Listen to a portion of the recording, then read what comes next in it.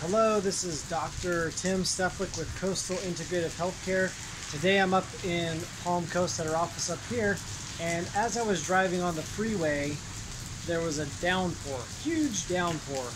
Had to slow way down and drive a little bit slower, a little bit safer. First thing I do when it rains is I turn my lights on. Why should you turn your lights on when it's raining and you're driving? It's so that you can see, the other cars can see you, so they can see your tail lights and avoid a rear end collision. The car in front of me did not have their headlights on, didn't have their lights on at all, and it was very difficult. I had to give myself a lot of extra space. I could only see them when they were braking with their lights. So it's still kind of raining today. There's puddles out here. So just a reminder to be safe.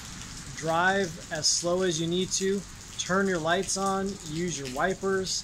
If you've been involved in a car accident, give us a call. We'll get you in as soon as possible, nights or weekends, get you fixed up and avoid a trip to the emergency room or the hospital, and get you feeling better by fixing the cause of the problem.